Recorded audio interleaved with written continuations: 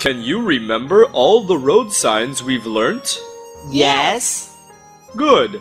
So now I will check your memory, okay? Okay. Question 1 is for Long. Look at these pictures.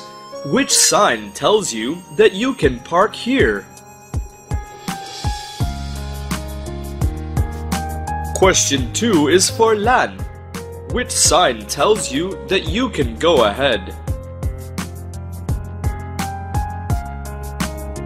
The next one is for Mai.